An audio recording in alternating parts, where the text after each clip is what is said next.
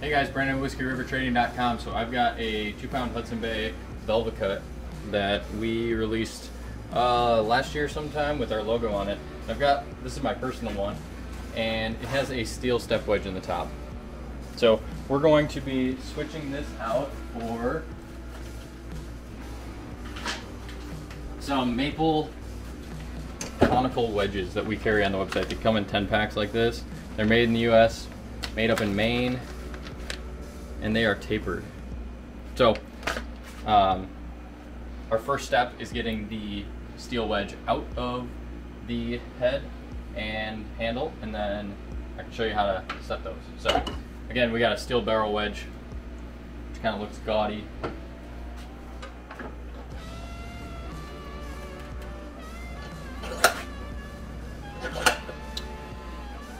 Alright, so we're going to come in there with a small bit, drill a hole in the middle.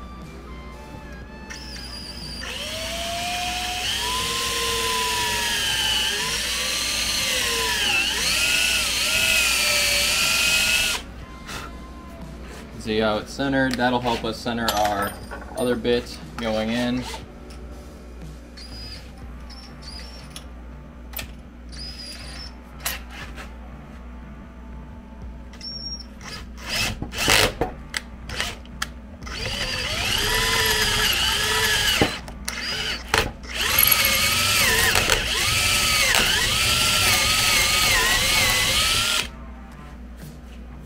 Alright, so it's nice and clean in there.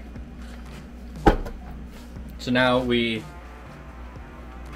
go find a bolt that we can thread in there, and we can get pliers on, pull it out. So I'm gonna go look for a bolt.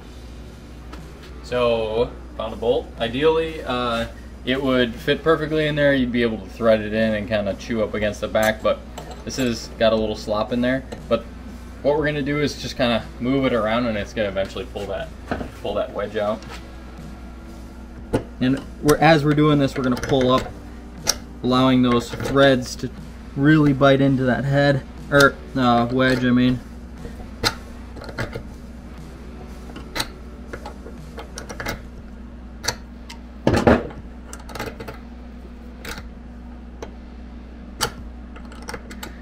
He's coming.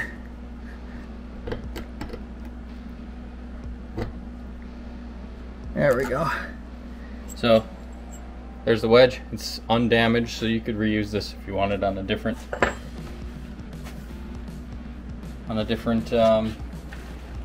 handle in the future. So you can kind of see that this somewhat resembles and will fill that hole. So now that we got this barrel wedge out, we're gonna go to one of these step wedges. Now, Council uses these. This is their Camp Carver model. They use this flat step wedge on a lot of their hatchets. So I'm gonna drill a hole on each side of that and then get a Leatherman in there and wiggle it out. So let's give it a shot.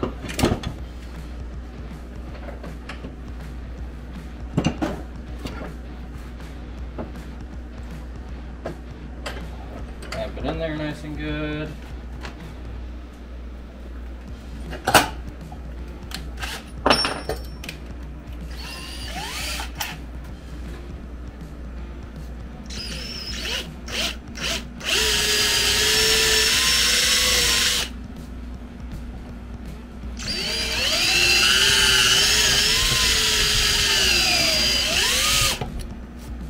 And these are hydraulically pressed in at the factory, so it is going to be in there pretty good.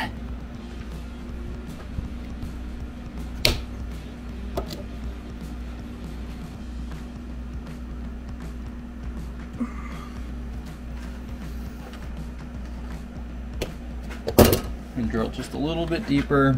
I don't know how long these wedges are, so.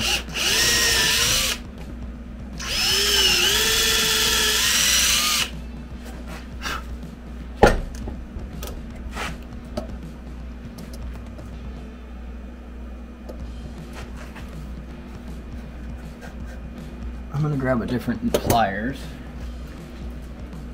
So we bent the other needle nose pliers because it's cheap and made in China, so we're back to the Leatherman.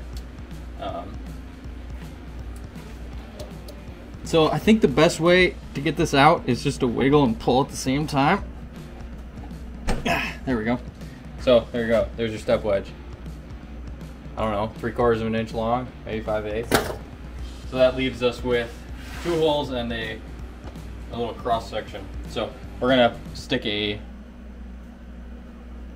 dowel wedge in there. All right, so now that we have these holes in the top of the axe where the step wedge was, I'm going to show you how to drill a hole and set one of these conical wedges. So you start with a 3/8 inch bit. You're drilling a square hole in the top of this.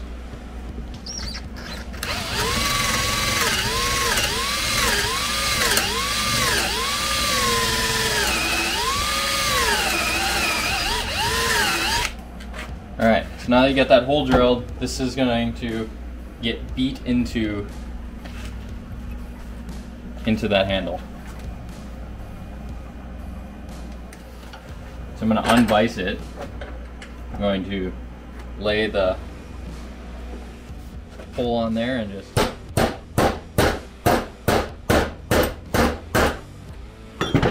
there you go, you're set. Now we can put it back on here and we can cut it off.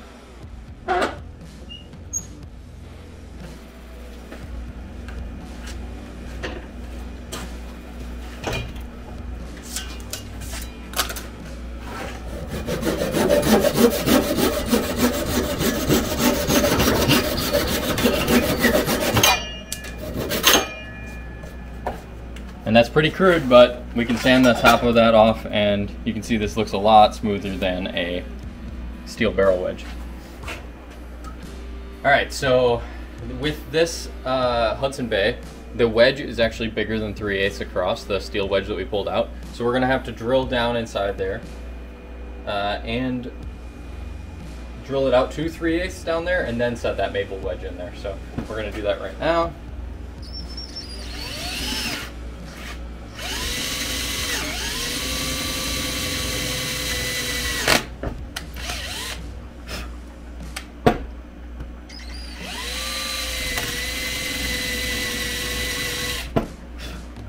So a lot of folks think that these need to have a tapered hole, when in all reality it would just be like cutting a tapered kerf in an axe handle for a wedge to go in. You wouldn't want that. So you want the hole to be square, the walls, because this is tapered.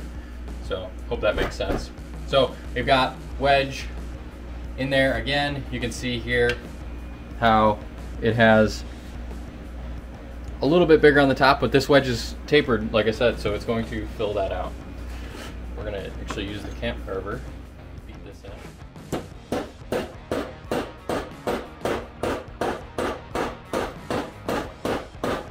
And you can hear it set just like a normal wedge. And hear the tone change.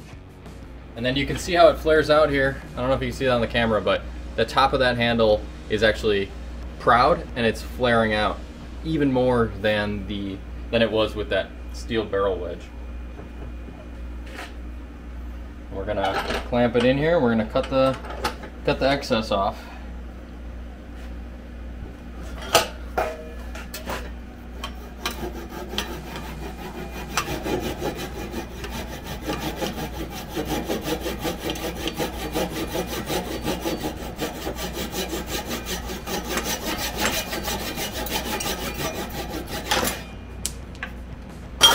There we are.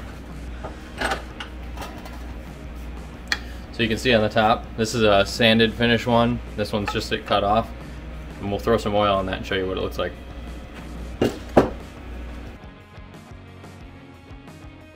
So this is our camp wax that we offer on our website. So we will treat the top of the eye and the handle with this right now. Comes in 1 ounce, 2 ounce, and 5 ounce tins. You can warm it up with your finger. This, and then it really brings out that color of that maple. There you go. And this is a poplar wedge in there, and then rub the rest on the handle there. So that's the finished product. Alright, so if you're looking to step up your axe game and restore some axes in a little bit different of a way, these are available in 10 packs in our wedge section. Check out our other premium wedges on the site. And not only do they look good, but they also perform a lot better than the steel barrel wedges that you just bang into the top of the head. So on that note, have a good day. My name is Brandon with WhiskeyRiverTraining.com. Be good.